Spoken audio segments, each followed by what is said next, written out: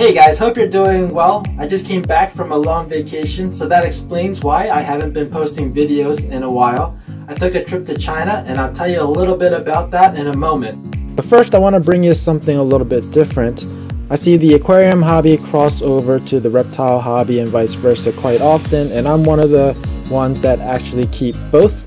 This is a pair of discus who have bred and produced about 50 fry. Fry is the word to describe baby fish. What's interesting about discus is that there's a lot of similarities with them and ball pythons. Discus has a lot of color and pattern mutations. It's one species, but they have so many different mutations, similar to ball pythons. This pair of discus has a color mutation called sea green. That name was given by the breeder or by the person who developed it or is developing it. And so I guess that's just his line of blue.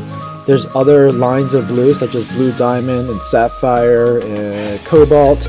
Maybe there's more. So there's subtle differences in these lines, but overall they're just blue fish. Similarly, in the ball python hobby, we have different lines of hypo, we have different lines of pastel. We have lesser and butter, which is the same mutation, but they were named by different people. So in that respect, ball pythons and discus have a lot of similarities.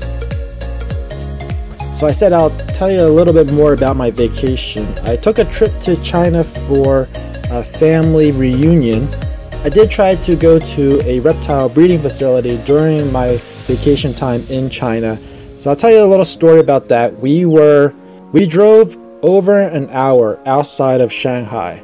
So we get to the facility, we park, we get through security, and we go in, and we're greeted by this guy who introduced himself to us and then quickly and apologetically explained why we are not allowed to visit their facility, which was a total bummer for me because I had my equipment, I had my camera. The reason is because recently a new list of, I guess, prohibited or endangered or hobby animals came about in China, and the facility didn't have the time to go through that list and compare it against what animals they have in their facility.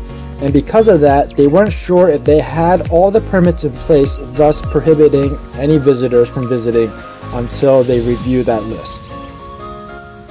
And believe me, we tried to get in there, we begged them, we pleaded with them. I even tried to bribe one of the people to just let us in for a quick peek. I said, just let me in for like 5 minutes, just let me shoot 5 minutes of video, just all I want to do. But no, they just would not allow it, and we ended up just driving back to my hotel. But on the upside, I had a great time. I did a lot of sightseeing, spent a lot of time with family, and overall it was a good break. And then when I came back, I see 50 baby fish, which I'm totally thrilled about. And if you guys want to see more videos of my fish, I do have a reef aquarium, I do have planted aquariums, and if you guys have fish, please comment down below.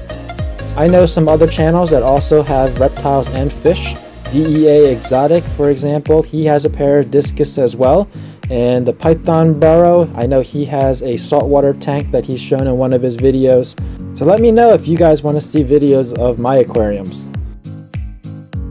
So that's all for now. If you enjoyed this video, please give me a thumbs up. And if you're new to this channel and want to know about future videos, remember to subscribe, hit that notification bell, and please share.